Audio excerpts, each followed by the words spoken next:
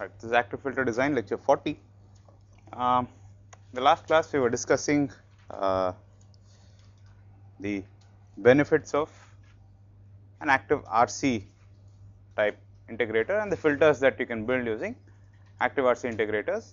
We saw that it is not strictly necessary to have an operational amplifier, right, in the sense that as we understand it, an op amp is one where the output impedance is 0. It behaves like a voltage controlled voltage source with a very, very large gain. Unfortunately, as we saw last time, in CMOS technologies, it is difficult to make, especially in low voltage CMOS, to make an op amp with large DC gain as well as 0 output impedance with a sufficiently large swing. It is in principle possible, but the moment you do this, all these things will be based one way or the other on the common drain amplifier. The moment you have a common drain amplifier, you are simply losing out that VTN of swing from the common drain amplifier, and is therefore it is difficult to make to exploit the full range of supply available, which will eventually translate into excess participation to realize to have a filter with a given dynamic range. You understand?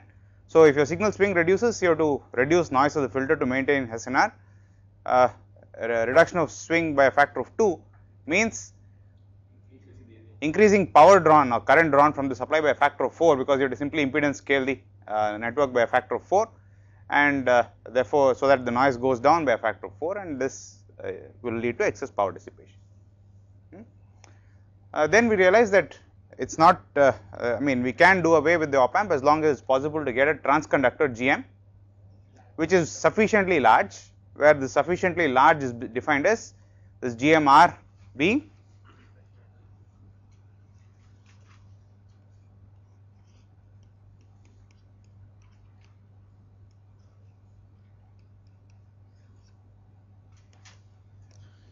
right. So, GMR must be much larger than 1. If this is true, and if we added a small resistor in series with the capacitor, where the value of this resistor is 1 by GM, then the transfer function VO by VI is minus 1 by SCR. I just put an approximate sign there, right, and the correction factor will be 1 by 1 plus 1 by GMR, right. So, if this resistor called the 0 cancelling resistor, because it cancels the RHP 0 which would otherwise be present. If this resistor tracks the GM of the transconductor, then we see that what we will get is minus 1 by SCR times a correction factor which will be close to 1, which then you can argue that this CR has effectively been modified by a small value, right. Yes. So this resistor will also introduce one more pole. Pardon? This 0 cancelling resistor will introduce one more pole. No, it cannot. There can only be one pole here, because there is only one capacitor. You follow? Okay. All right. So, this is the this is where we left off on Monday. Okay. So, let us continue on and see what else. I mean, so the bottom line is therefore to get as large a GM as possible.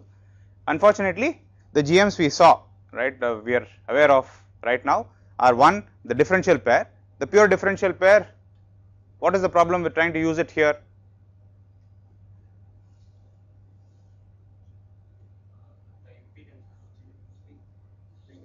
Swing is just a problem, right, because the amount of swing you can only go one threshold below the, if you want to make the input and output common modes the same, then the swing is severely limited by a differential pair, correct.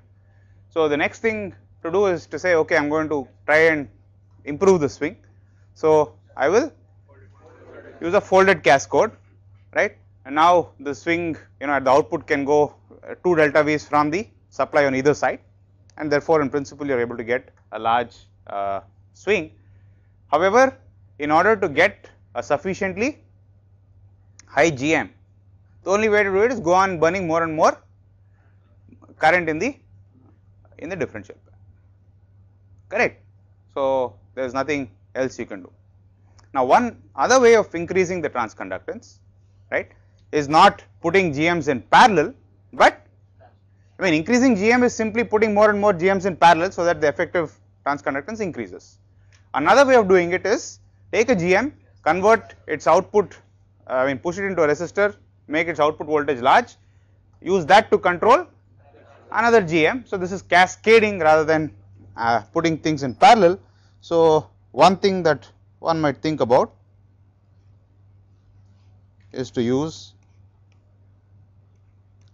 two transconductors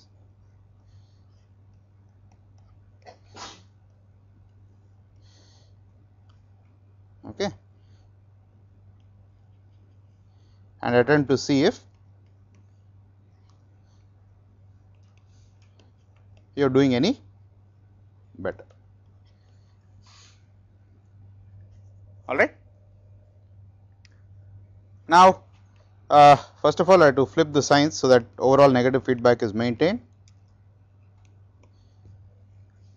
All right, and we know that at the output of the transconductor there will always be, ideally you want a large multiple of GM, right. So, you attempt to realize that large multiple by putting these two guys in cascade. Now, what is the equivalent short circuit current of, or the Norton equivalent current of this composite transconductor that you have? Come on, please don't tell me it's GM1, GM2 because it's not even dimensionally consistent. Okay, so we can at a pinch say that okay, the output resistance of the transistors may be assumed to be very, very large, to be practically considered infinite, and if not, you can cascode and stuff like that and get the DC output impedance to be, very, very large, but you cannot get away from parasitic capacitance. So, you let us call this CP1 and then there is CP2, right. So, what do you think? So, now what is the short circuit current looking in here? It is nothing but GM1 by SCP1 times GM2 is the short circuit. All right. Okay. Now, does anybody see any problems with this, or this is fine? Yeah, you have introduced a pole. Okay. What else? There are two kind of integrators. And it is varying with frequency. What is varying with frequency? Yeah. Okay. Sure. That's the same as saying you introduced a pole. So, root phase margin will be less. It may cause instability. It may cause instability or will cause instability. Will cause instability. Why?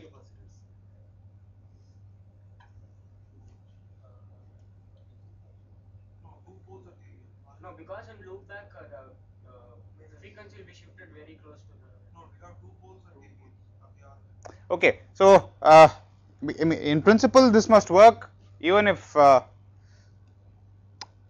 figure out that there is intuitively it is very obvious this is a problem.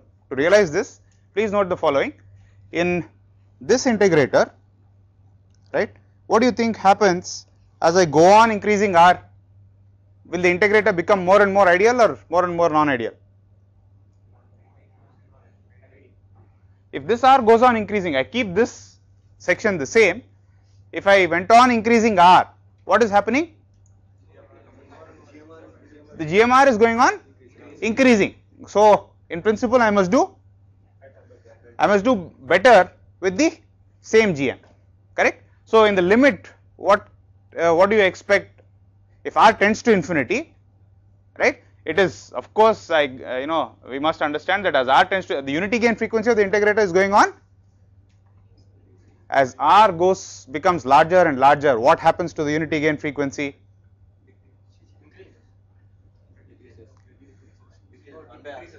What is the unity gain frequency?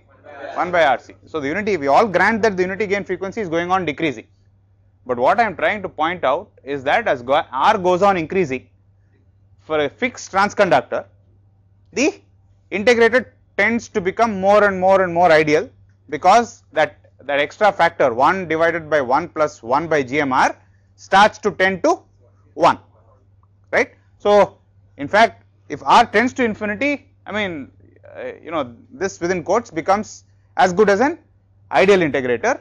I mean, of course, we agree that the unity gain frequency is very low, correct. So, whatever integrator you build, right, if you set R equal to infinity, right, it must approach ideal behavior, correct, because the unity gain frequency of the integrator you are trying to realize is so low that even if the op amp kind of gives up at a lower frequency, you are still okay. You understand? All right. So, let us use that intuition here. So, as R tends to infinity, what happens? This is what happens, correct. So, does this ring a bell?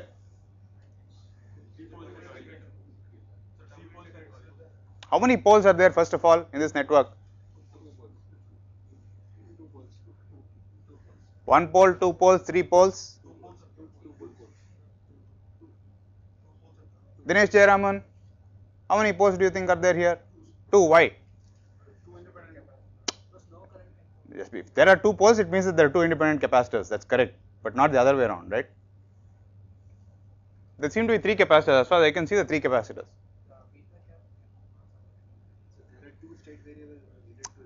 That's correct, man. If there are 2 poles, it means there are 2 independent state variables. That's all correct, but that doesn't explain why there are 2 poles in this circuit.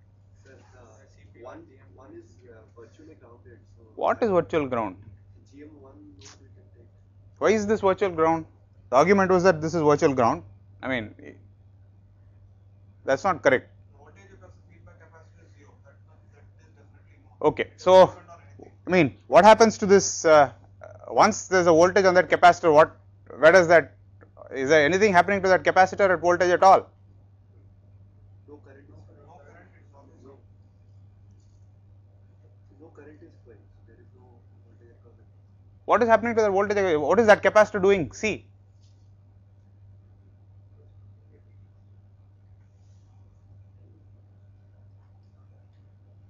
If you have a capacitor and you are not drawing current from it, what does it behave like? Battery, right? So, if the initial condition is 0, basically what is this capacitor doing to the whole network? Closing the loop. What happens if this voltage goes up by V? What happens to this voltage? It also goes up by V regardless of the value of the capacitor. So, this capacitor cannot come into the pole 0 equations at all. Does it make sense? Right? So, as far as this as far as the network is, this particular network is concerned, when R tends to infinity, it's as good as having this, right? And now can you look at it and tell me if there is some problem?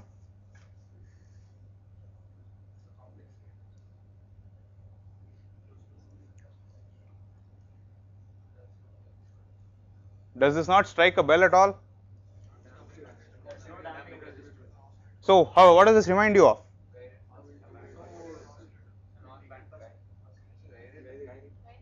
It reminds you of a gyrator, 2 integrators in a feedback loop, correct? So, this will in principle oscillate, I mean, will have poles at, come on people, respond, on the j omega axis, and where on the j omega axis will the poles lie?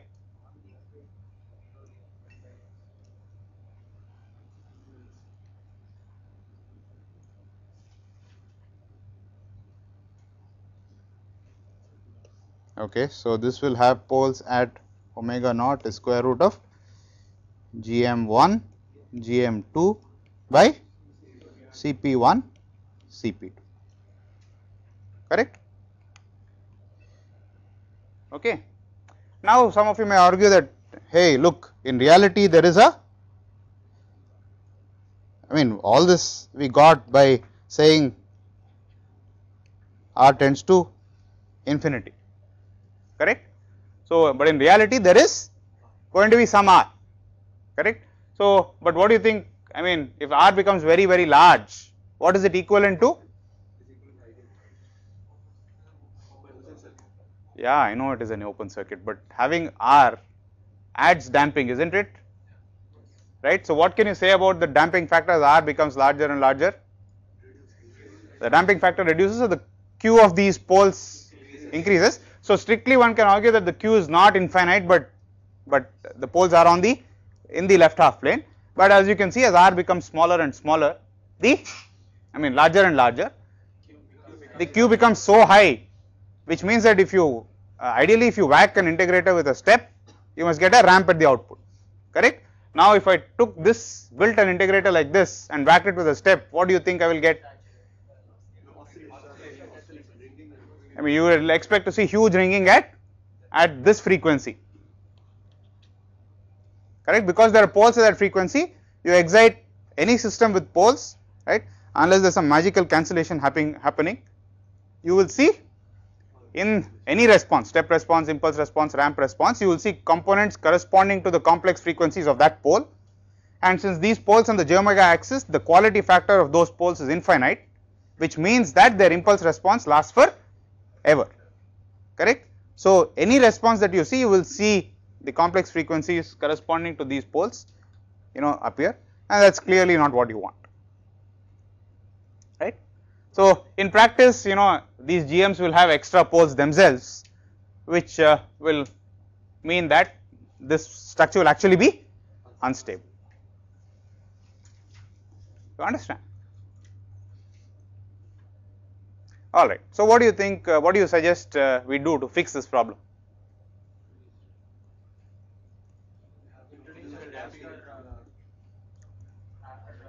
Okay. So then the idea is, okay, we know. I mean, we understand that this is an undamped system, right?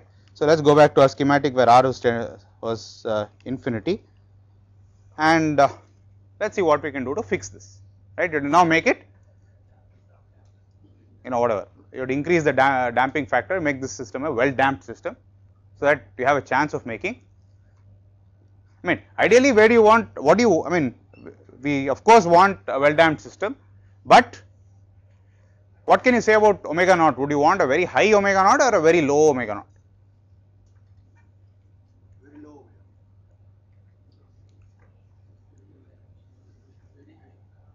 I mean, if it's not high, it must be low, or vice versa.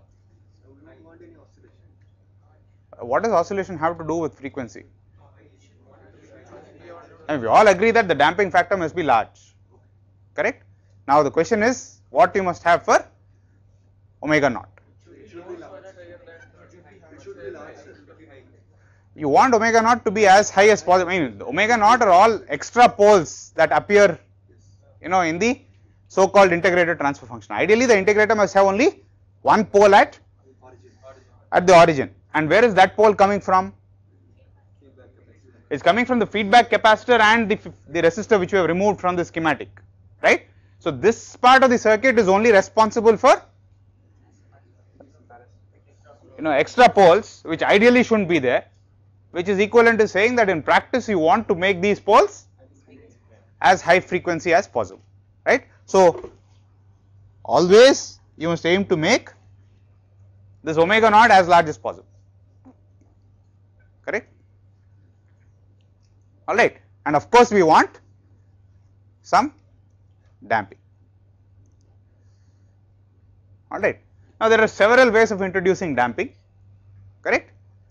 What do you think are ways of introducing damping in this structure? Okay, so technique 1, you see some capacitor, you put a big resistor, you put a small resistor across it in parallel, right? That seems like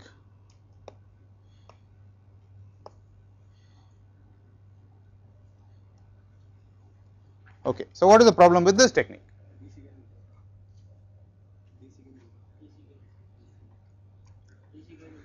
So the equivalent transconductance, right, is now also, if you want, what do you call, to damp it effectively, this resistor, the damping resistor, must it be small or must it be large? It must be small. If you want this to be small,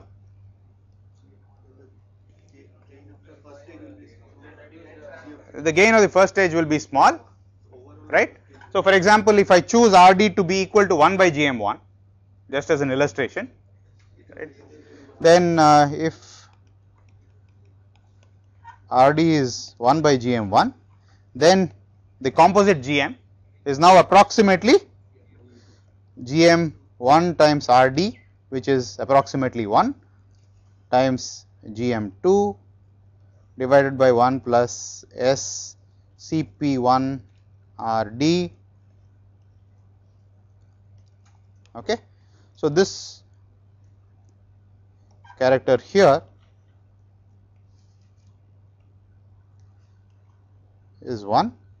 So, this will be approximately GM2 by 1 plus SCP1 RD. So, not only by damping it this way, we find that the effective transconductance from here to here has been dramatically reduced, right. Now if somebody looks at this, what is the most obvious engineering argument one can say, one can use?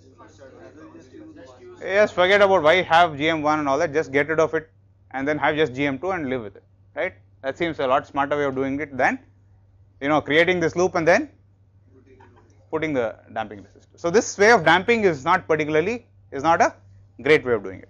So, all right. So, that idea does not work. What else do you think? What is the next thing you can do?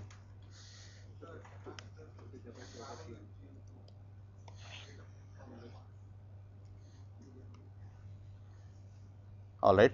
So, then one might say, hey, how about putting a resistor in series with CP1, correct. That is another way of damping the network. You have to make the capacitors lossy, right. Now, there is a practical problem to that. What are the CPs? The parasitic capacitors to ground, right. So, there is absolutely no control, right. So, you can't say I will cut this wire and then put a resistor in series, that is absolutely not possible. Okay. Then the next argument could be going by the same line of thought that we had earlier. What do you think you could do? You tried putting a resistor across CP1, didn't work out. What else? Across CP2 seems like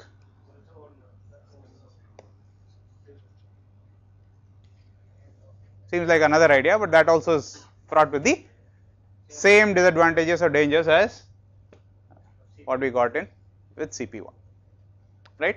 So, this does not work either, all right. So, what else do you think we could do?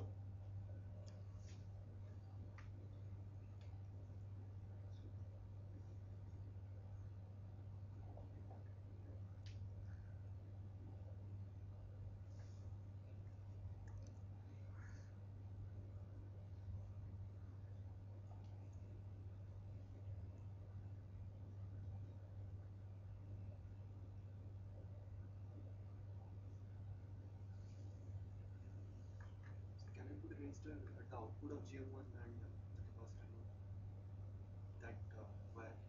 Is it possible? One suggestion is put a capacitor resistor there. Okay, put a resistor here. Okay, so a resistor in series with the current source, what does it do? Yeah, putting a resistor in series with a current source or a resistor in parallel with a voltage source, both do nothing, correct. So, that does not work either, right. Another somewhat non-obvious idea is to say I am going to put a resistor here, right, which is equivalent to putting a resistor across CP2, right. But and as we discussed, doing this directly while this damps the loop, right, this is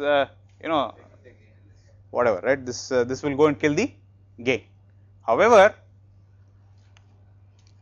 if I implemented this resistor as a transconductor,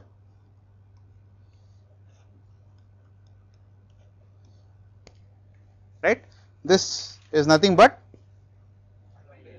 this is 1 by Gm, correct, this is a transconductor. Now, if instead of injecting this current here, if I injected this current there, this is the same thing, same diagram. Let me replay the whole thing, right. Resistor here damps the loop, we all agree. This is nothing but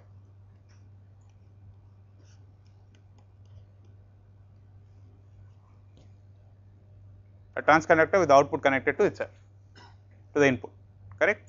This damps the loop, we all agree, all right. Now, this is the same thing, instead of, I realize that this wire and this wire are the same. So, in principle I could do this, correct, all right. And please recall that in the actual integrator there is a capacitance there, right. So, as far as the GM is concerned, what is the GM now?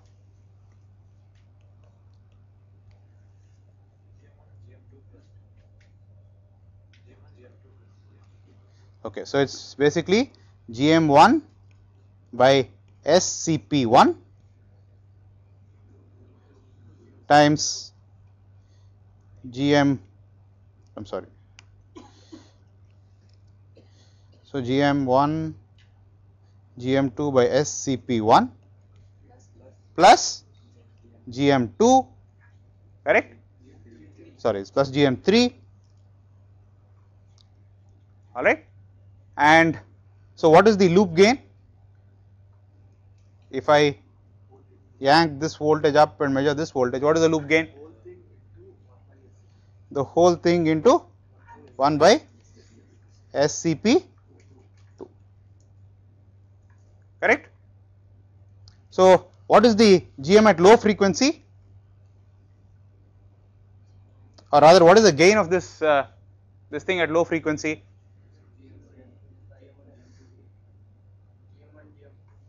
GM1 GM2 by SCP1 SCP2. So, this will be at DC, it will be infinity and it will fall off at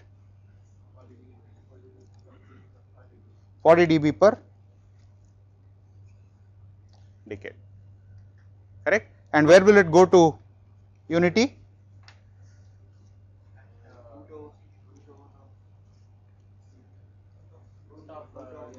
It will go to unity at omega naught, which is nothing but square root of GM1 GM2 by CP1 CP2, okay, all right.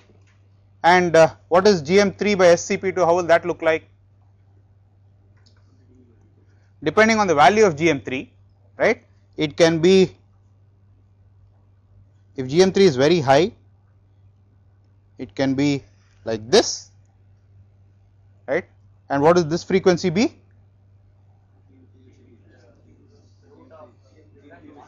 No, root of CP2, correct. So, now each of the individual parts looks like this. So, what will the sum of the two look like? The sum of the two will look like this, you understand, okay. So, at low frequency, what are you getting? Where is most of the contribution of this transconductor coming from? It is coming from GM1 GM2, right. At high frequency, what is happening? What is happening is that it looks like this, all the contribution is coming from GM3 by CP2. So, what do you think? So, all of you are now familiar with phase margin, right. So, if this is the loop gain function, okay, what can you say about the, I mean what is the relevant phase that you are looking for? At the unity gain crossover, you are interested in the phase.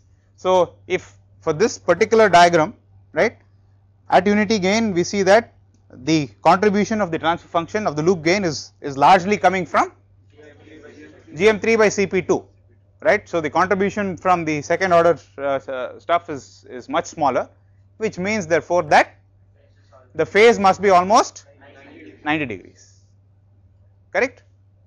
Alright, so this means that angle of the loop gain function is approximately minus 90 degrees. So as far as stability calculations are concerned, this pretty much looks like a first order system, right? Alright. So, but once you put the integrating capacitor,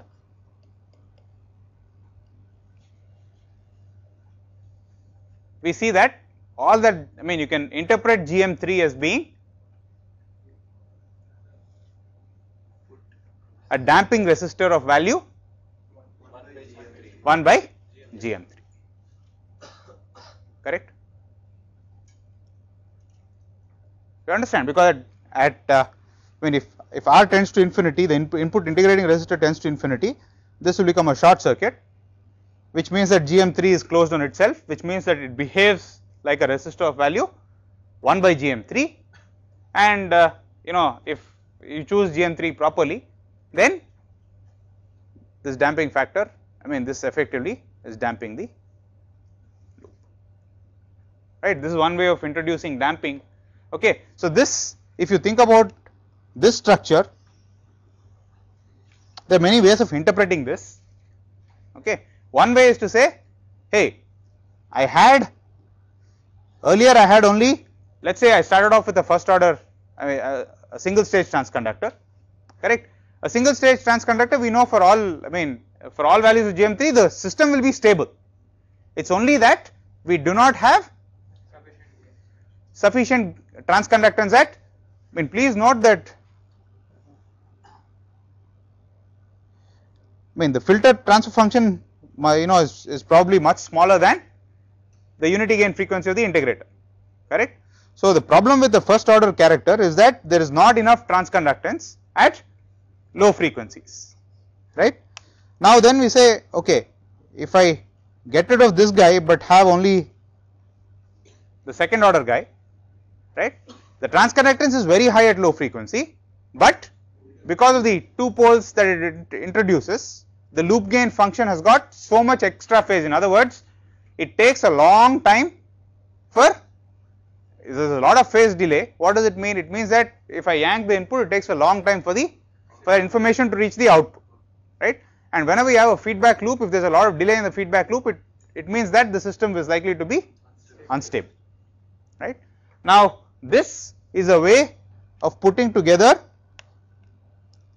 the advantages of both the first order system, the single stage transconductor and the two stage transconductor, right?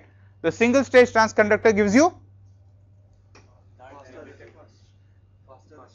this, you know, basically the gain of this character. I mean, in other words, you can see that if I suddenly yank this node up, what happens to, I mean, how is this, what is this current and what is this current? If let us say I put a step here in voltage, right, let us neglect this capacitor for the time being. If I put a step here, what is I1 and what is I2? The moment I yank this up, right, this current will be GM1 times I1, correct? But this is a capacitor, so its voltage cannot change instantaneously, which means that GM2 will not be able to supply any current, alright. On the other hand, GM3 is supplying I2 straight away, right. So GM3 provides the fast, within quotes, sloppy current, right, because the correction is only, the maximum correction is only capable of giving is only GM3 times whatever step I put, right. Whereas this cascaded path is the larger, more accurate. I mean, this guy really administers a big kick, right, if the input node jumps, okay, but that takes a while to come. You understand? So if you had only left it to this character without the single stage between the input and output, the loop would be unstable because this correction comes too late. right. I mean, an example is of for example, let's say you had courses and then you never had any quizzes at all, right? You only had the end sem, and you had no evaluation during the course. You don't really know whether you understood or you don't, whether you've been putting in enough hard work or you're understanding stuff properly, right? So quizzes which are basically 10 marks, 15 marks or whatever they are now, right, are quick feedback. I mean, it's obviously not possible to test you on the entire syllabus in a quiz, right? But whatever we have done so far, okay, let me try and test you. I understand that it is course feedback, right? But it is it is quick, of course, which is also why it's important to return the quiz papers quickly, right? It doesn't make sense to conduct the quiz and not give you the papers at all until the end sem is over again, right? Because there's no feedback, correct? All right.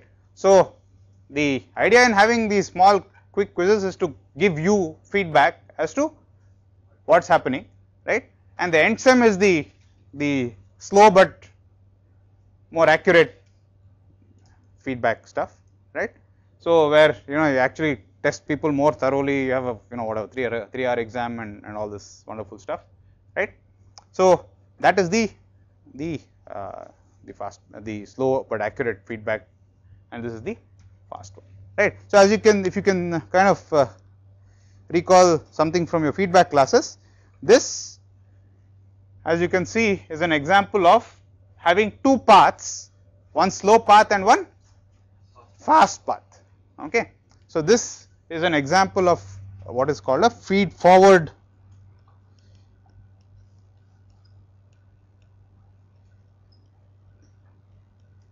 compensated structure.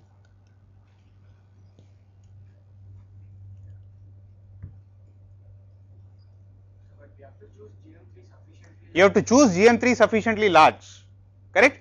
Okay, which is also evident from the Bode plot, right? So this is 0 dB, as you all know. Now if GM3 becomes too small, what do you think will happen? The two frequencies will be almost same point. Right? If GM3 is too small, what will happen is that this line will come, let's say it's like this, okay. So this is GM3 being too small. You understand? And that is this is a problem now, because it's almost like having at all frequencies, as you can see now, the contribution of the first order stage is much smaller than the contribution from the second order stage. So for all practical purposes, we see that the response is, it's almost like not having GM3 at all, right? Which means that you have the same old problem that you had earlier. Does this make sense? All right.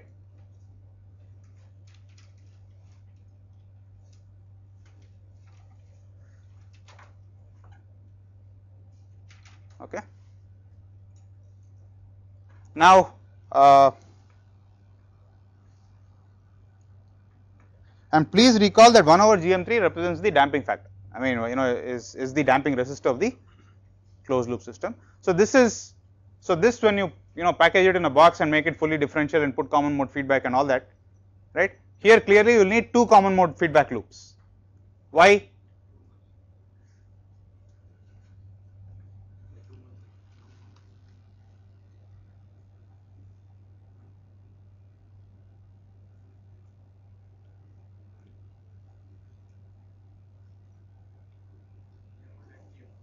You need to stabilize the output common mode of GM1 and the output common mode of GM2. So you need two common mode feedback loops, right?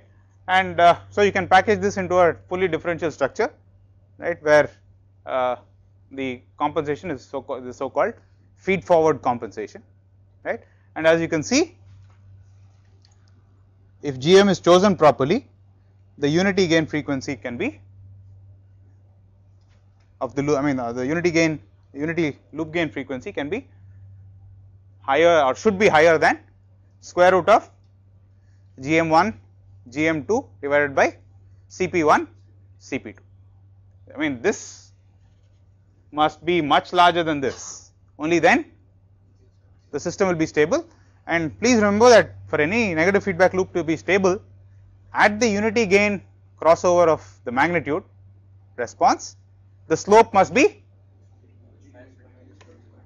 as close to minus 20 dB per decade, right. So in other words, at high frequencies the system must look like a first order system, all right. All right. Now another way of introducing damping without using an additional transconductor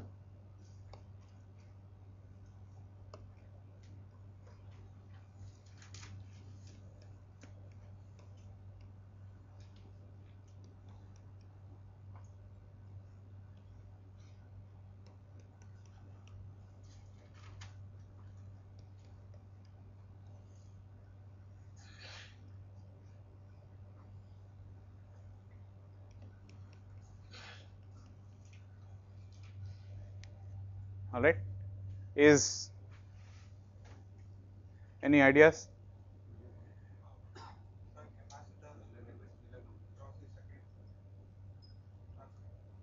Okay. So I mean one way of thinking about it is that at high frequency, I mean the reason why this structure is unstable is because at high frequency, I mean ideally if I broke the loop here, if I yanked this guy up, what is happening here is what I am actually getting is here I will be getting a ramp voltage, right, and the voltage here is going to be an integral of a ramp, right. Whereas if I had if I had truly first order behavior, then I should get a ramp at the output, correct. So one way of saying, hey, so in other words, if I somehow implemented here not only something proportional to S square, but something proportional to S, right, the system would be stable provided I choose these coefficients properly, which is basically what the additional transconductor was also doing. Please note that 1 by S path earlier in the feed forward structure was coming from GM3, but then one could take the view that, hey, look, I already have something proportional to 1 by S here. So the question is, do I need to use a extra transconductor to generate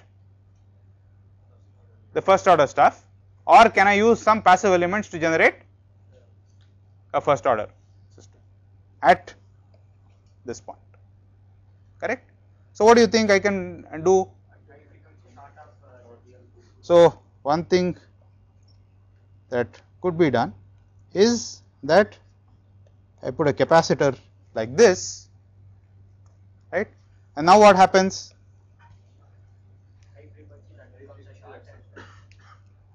So in other words, if I yank this character up, right, I mean what happens to this voltage? With what ratio?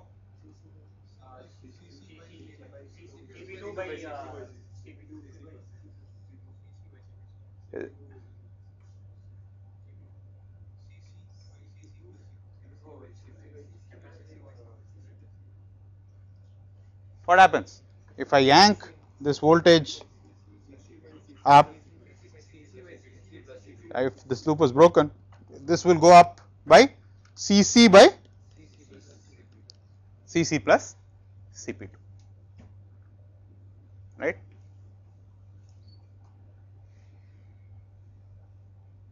Okay. Another way of looking at it is this wire and this wire are the same. So if I add Cc here or Cc here, right, I mean does it make any, doesn't make any difference, all right. Okay. So if I what happens here,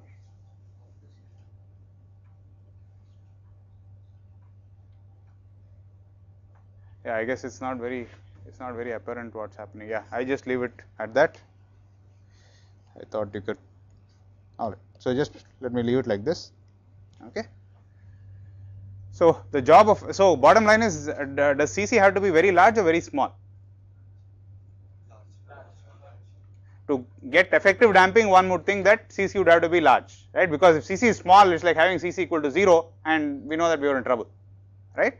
And intuitively it makes sense, because if CC is large, then if I yank this also, the portion of that high frequency content reaching the output will be higher if CC is large. Does it make sense? And does this remind you of something? So if I remove this, this is the effective transconductor, correct? And what is this reminding you of?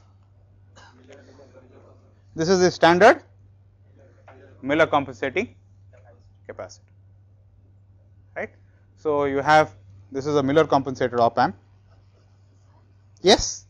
If you are doing this, then for high frequencies, there's no negative feedback. For high frequency, You have shorted this negative G. yes. So how's the overall negative feedback for high frequencies? No, see at all that we need is for DC negative feedback. As frequency increases, the phase difference goes on, is no longer 0. I mean, or the loop gain is no longer 180 degrees. It's going on changing, right? So the only thing you can ensure is that at DC there is negative feedback. As frequency goes on increasing, the phase difference goes on changing. So it's not clear what is the meaning of negative feedback, because the phase difference is no longer 180 degrees. If the system is close to being unstable, then at DC the loop gain has 180 degrees, but around the unity gain for crossover frequency, the phase margin is very small, which is equivalent to saying that the phase has gone to almost to 0, which means what was originally negative feedback is actually becoming positive feedback. All right. Now if I took this and so this is GM1, right? So if GM2 is very large, okay, what do you think is the unity gain frequency of this op amp? So if GM2 is tends to infinity, then the unity gain frequency is nothing but GM1 by CC. Okay.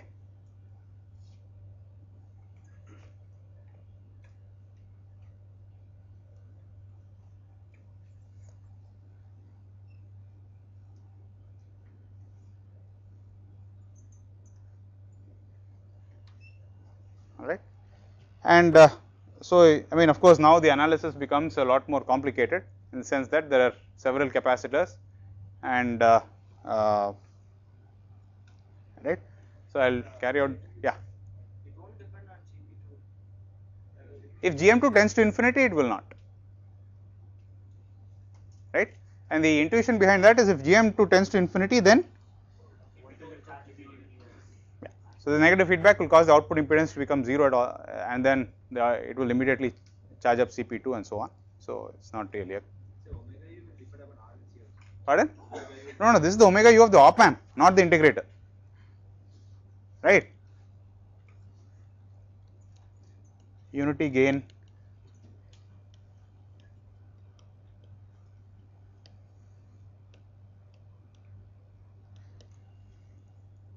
all right. Can you comment on the swing of the structure when implemented in CMOS?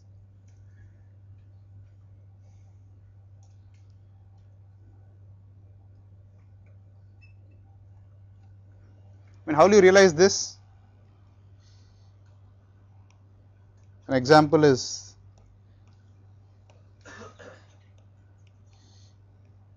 you have two transconductors cascaded. So how many common mode feedback loops will you need?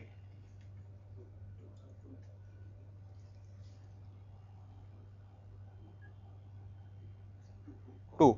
So you need VCM FB1, which will hold this output common mode properly, and then you need another common source amplifier which senses the output of this guy, and so there are two possible common source amplifiers. There are two common source amplifiers, you know, one is the NMOS and one is the PMOS. Do you think it makes sense to use the NMOS or the PMOS structures here? So Vinay, I didn't get the. this has to be followed by another transconductor stage, right? That stage has to be a common source amplifier, right? Because you want a large GM. Okay, so now that can be either a common source PMOS amplifier or a common source NMOS amplifier. What do you think makes sense to use here? Why? Okay, so as we have seen before, this is exactly the same as what you saw. It's a fully differential version of what you saw in the two-stage op-amp discussion in the earlier classes, right?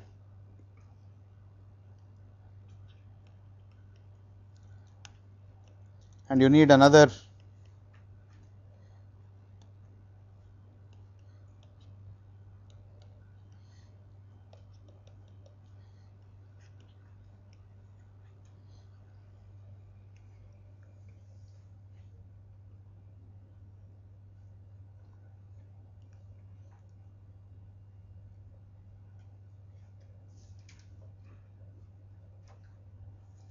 okay.